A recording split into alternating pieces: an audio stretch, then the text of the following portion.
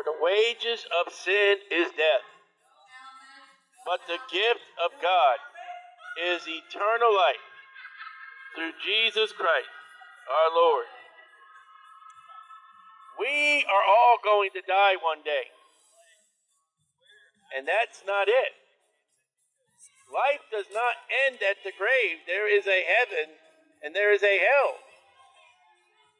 And the Bible says to believe on the Lord Jesus Christ, and thou shalt be saved.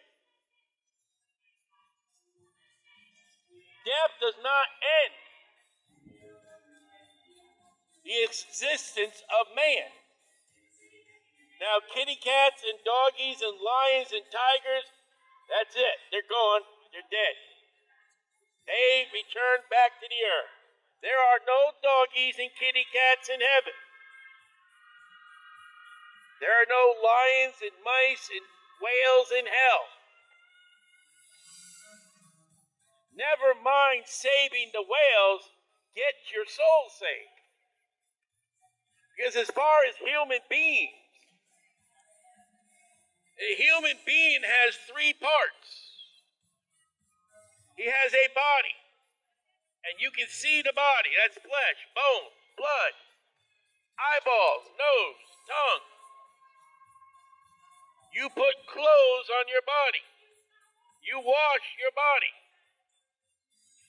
You have a spirit that's in you, which is life, that breathing in and out. Inhale, exhale, and God breathed into man and he became a living spirit. And when you die, your spirit returns back to God. Whether you're saved or lost, when you die, that spirit returns back to God. That spirit of inhaling, exhaling, belongs to God. And then the human being's third part is the soul. And the soul never dies. When your soul is conceived in your mother's womb, when your mother conceived you, she populated heaven or she populated hell when you were conceived. Every womb child will go to heaven or they will go to hell.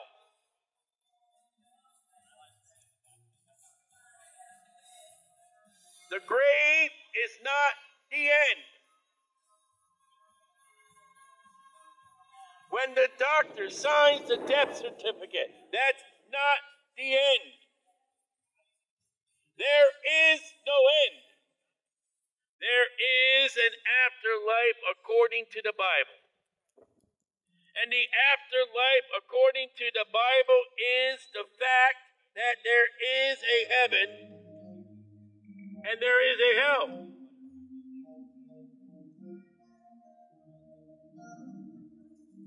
And you get to heaven by Jesus Christ alone. And you go to hell by rejecting Jesus Christ. And that the reality is of a human being, there really is no death. Except our body. That the moment we exhale our last breath from our dying body, then we open our eyes to eternity. And we can open our eyes to Jesus Christ through faith and belief in Jesus. Or you can open your eyes to torment because you rejected Jesus Christ. There is no purgatory. There is no Valhalla. There are no virgins. There is heaven through Jesus Christ. And there is hell for rejecting Jesus Christ.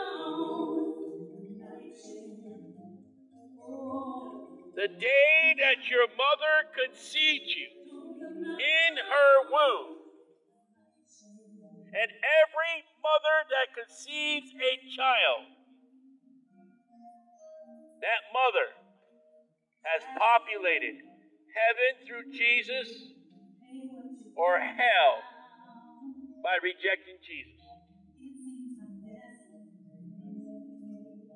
And there's no other option. There's no avoidance. And it's sorry that at the preaching of the Bible, that this preacher with a King James Bible has given you no excuse. We have been here for 6 years preaching the same Jesus, preaching the same gospel, and you have heard, and you cannot ever tell God, I never knew. I did not know, God, that Jesus saved. And God will say, what about that loudmouth preacher that you hated? What about that loudmouth preacher that you called the police on? What about that preacher you tried to stop? Why did you try to stop that preacher? Because you want an excuse to say, God, I didn't know. And God has sent a faithful preacher to preach the death and burial and resurrection of Jesus Christ. And the faithful preacher is said to believe on the Lord Jesus Christ, and thou shalt be saved. And the faithful preacher said, keep your money. I don't want your money. I want you to put your faith and trust in Jesus. Many of you have heard that Jesus saved. Most of you have heard the gospel. And you will not ever be able to stand before God and say, God, I never knew. Now you may hear me at the judgment. Would it be interesting if God brings me up at your judgment? You say, well, God, I never knew. Well, bring up that preacher that you hated. We got all eternity. Play all his messages that he said to you.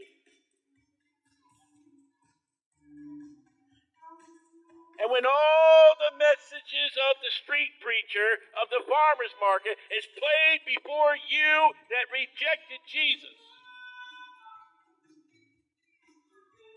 are you still going to be able to tell God, I never knew? No.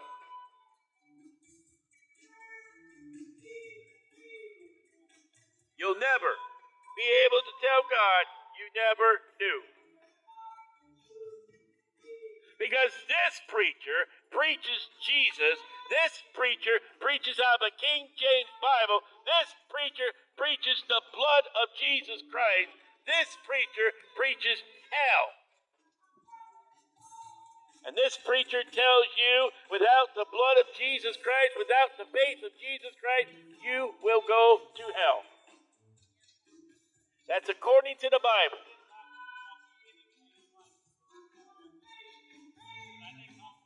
It's plain and simple that the Bible says, believe on the Lord Jesus Christ and thou shalt be saved. It's what you do with Jesus. If you receive the Lord Jesus Christ by faith, God will receive you into heaven. If you reject the Lord Jesus Christ, God will reject you. Eternal life rests upon what you do with Jesus. Take him by faith and belief and enter into heaven. Reject him and die in your sins and end up in a place called hell. It's your choice. You say, well, preacher, I'm going to purgatory. Well, listen, let me tell you, the popes keep closing it. One pope opens purgatory, another pope closes the purgatory, a pope opens purgatory, a pope closes the purgatory. There is no hope in the pope, only Jesus saves. How about that?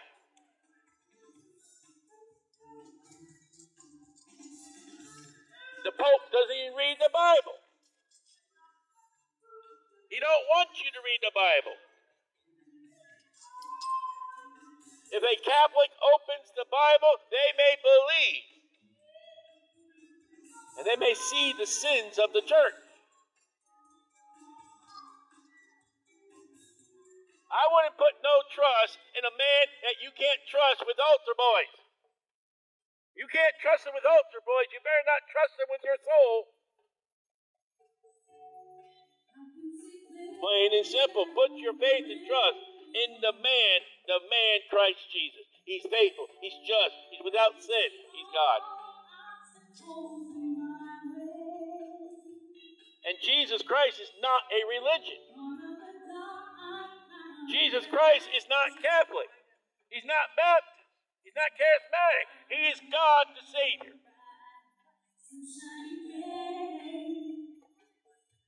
And when you get to heaven, you won't find Baptists. You won't find Catholics. You won't find Presbyterian. You'll find those that have been washed in the blood. You'll find those with the fine linen, which is the righteousness of the saints.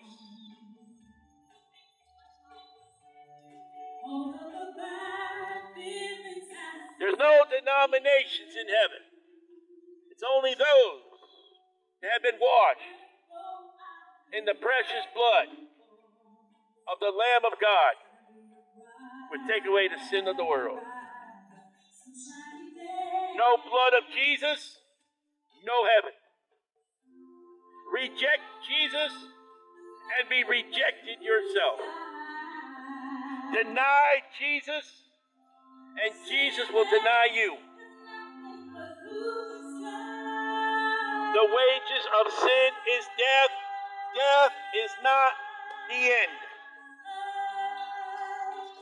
Death is only the beginning. When you close your eyes to this world, you will open them in heaven through Jesus, or you will open them in hell by rejecting Jesus.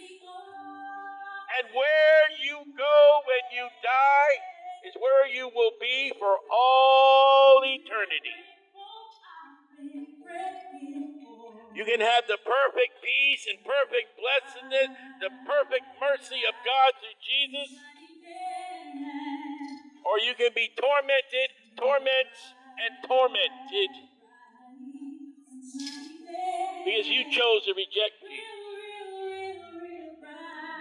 When the Bible says to believe on the Lord Jesus Christ, and thou shalt be saved. And salvation is of God. And the very name of Jesus means Jehovah saves. Jesus does not mean go to church, nor does it mean get baptized. Jesus means Jehovah saves. And God is not willing that any should perish. God sends preachers. God sends his people. He tells us to go in the world and preach the gospel. And the gospel is that Jesus Christ suffered and died according to the scriptures. Oh, sir. Yes. My name is Chandler. This is Josh. How you doing? Sammy. Will. We're here on a summer mission, just talking to people, hearing about their beliefs. We heard you talking about the gospel. We were just wondering, what your beliefs were. It is that Jesus Christ alone can save your soul. Anything else is hell. Nothing. Jesus said, I am the way, the truth, and the life. No man cometh unto the Father but by me. The Bible says there is one mediator between God and man. If you don't have Jesus Christ, you go to hell. Plain and simple. It's just like your job or like a hobby. The Bible says, go in all the world and preach the gospel. This is one habit. This is called street preaching.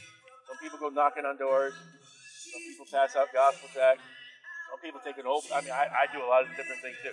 They'll take an open Bible and show their friends, co-workers. This is just one of the avenues. Are you with the group or just like you doing this? Well, actually, it's my family. We've been here at the farmers market for 6 years. Oh wow! And I come from Connecticut. I've been street preaching. I don't know how many years. And since God's given us this ministry, an open door to do what we're doing, they fought with us. They called us. We've got to cut. And this is the ground that God wants me to stand. We have vendors here that we see every week. They're without excuse. But then we see brand new faces. As long as we see the brand new faces, what God does, I have no idea. But the Bible says, preach the word. I can't save them. Be faithful. Is that like a cane? Yeah, it's my cane. Okay. I didn't. I thought I heard like you speaking through a microphone. I was trying to figure out where the. Yeah, I got. Oh, I see now. Amplifier. Okay. Yep. Okay. I got to go over the music, just a little bit over the music. Yeah, that's cool. You got the devil and you got God, and they're hired to be against me. Every time they get a new DJ, they'll come up. Well, I'm here to put you down. I've been here for 6 years, so heaven and earth shall pass away, but my word shall never pass away. I'm here as long as God wants me here. If He's done with His ministry, back up. I had a couple ministries where they were God's done. Back it up and go. But like I said, we see new faces. We get gospel tracts out. I'm sure the Lord blesses it. Yes, that's actually what we're all part of a campus ministry and our different colleges across the country. We're all brothers. Part of groups, so we are all in Daytona. And we go on the beach and start conversations with people and share the gospel with them. So. Jesus said, pray for the Lord to send the harvest. In Mark chapter 4, it says the sword went out and sowed the seed. He didn't tell you how He did it. He just put it everywhere, And that's how we all do it. Everybody's got their own little. And the most important thing you got to do is you got to pray. There's some people who can't do what, they can't walk. The best thing they can do for us is pray. That's the weapon. You pray before you go out, you pray while you're doing what you're doing, and you pray after you do what you're doing. Ultimately, God is in control of the situation. He'll allow us to go and talk to people. The most important thing is about when you're witnessing in prayer, think about, Jesus is God, right? Didn't He pray? Yeah. Didn't He tell people? And you get Christians, well, I can't tell people. I can't. Your Savior did it. If He did it, He set our example. And I get people come up to me all the time. Well, you're driving people away. Listen, Jeremiah, Jesus, Paul did what we did. And then, like you said, you go to the beach and all that. When you're finished with your ministry, don't you feel like you entered the pages of the Bible? Don't you feel like, I've read this somewhere. Didn't I read about this in the Bible? That they hated Jesus, they hated me, because you're doing what the Bible tells you. And sorry that many Christians do not. You're going to get rewards. I don't know what happens in heaven, but there are going to be some Christians that are not going to get no crowns. They're going to do nothing. When it comes time to casting crowns, you're not going to have it. And like the world today, they'll give you a trophy just to get. God ain't gonna give you a trophy just because. You know? I don't know how it's gonna be in heaven if you can't cast it down. I mean, there's no envy, there's no sin, but when it comes time, I want to hear the Lord say to me, well done. Forget the faithful servant. I just want to hear, well done. I'll be satisfied and content. Well done. That's what we need to do. There's no ministry. I mean, it's a proper ministry. I mean, there are people who do it wrong. There are people who street preach, and they do it wrong. You'll see a woman in a mini skirt or a cigarette. No. You know, just preach the gospel. Preach hell. You can preach about sins, but don't be general. And when you go out witnessing, telling people about the Bible, just be general. You know? You're going to be on attack. Like there's something like today, people say, well, you know, what's the Bible say about sodomy? Okay. What's the Bible say about lying? Everybody lies. What's the Bible say about honoring your parents? Forget about that sin. Why do we look at it's like how do you honor your parents? The Bible says honor thy mother and father. Let's talk about that sin. You were the most perfect child. All right, forget about the sodomy. Let's look at sin in general. You know, the devil wants to battle you. All have sinned and come short of the glory of God. The Lamb of God would take away the sin of the world. All sin. God never says no.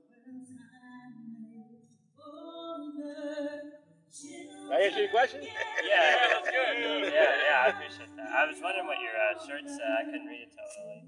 Well, I got Plan a of couple of this salvation. one. It's all about Jesus. Yeah, that's awesome. Do you live here in Daytona? Yes. Okay. Gotcha. What is this exactly? Is this just like a... This is supposed to be a farmer's market. Oh, okay. I know it don't look like it, but there are people that come here, so, I mean, it's very dead. But like I said, we see new faces. Yeah. They blame me, of course. It ain't me. It's a wonderful great. There's nobody here, but that's who I preach. I'll preach no matter what. I've had where there's no people, so you never know what the Lord's going to do. But this is supposed to be a farmer's market. Look around, there's not much. Which direction should we go now? Yeah, you have any recommendation on where should you go? We were trying to reach homeless people. See, one of the biggest problems here at Daytona Beach is nothing to know what's going on. By the time something goes on, you're right in the middle of it. The beach. I don't know if there's anything going on at the ballpark over there. We've got cars racing around at the track, but as far as we're in the dark, we don't know sometimes what's going on. Yeah. But being a nice hot day today, probably most people be at the beaches. Yeah. And they got little areas on the beach. You don't have to go around. They got little parks along the beaches down here. Parking benches and all that. So, I mean, there's a lot of options. Yeah, we've done mainly beach outreach, but we were expanding our horizons yesterday. Not much down here. Yeah. Not much. I mean, I'm trying to find a second ministry down here. I think after 6 years, I think I found another one. Just talking with my lawyers and all that, make sure it's good and all that. But really not much down here. Not in Daytona. You got to find where there's a lot of people. Yeah. Can't do it at Walmart. I tried. Get you out. That's where all the people are. But as far as Daytona, the only thing is really the beaches and, like I said, special events that go on down here. Well, I guess we'll go some way. We need to strategize. Yeah. Nothing that way. There's also nothing. I mean, like I said, you can try the ballpark over here, but I don't know if there's anything going on. Yeah. I know tomorrow we're planning on going up to like the boardwalk area and Yeah. seeing these people up there. That's lot of the churches go. That's the only really main place. The Ocean Walk. That's not many places down here. What did you say your name was? Styling. Stiley? Yeah. Oh, nice to meet you, sir. Chandler, what is your name? Rachel? Nice to meet you, Chandler. Rachel, I'm Chandler, sorry. One thing I also think right here is go to the boat launches. Oh, yeah.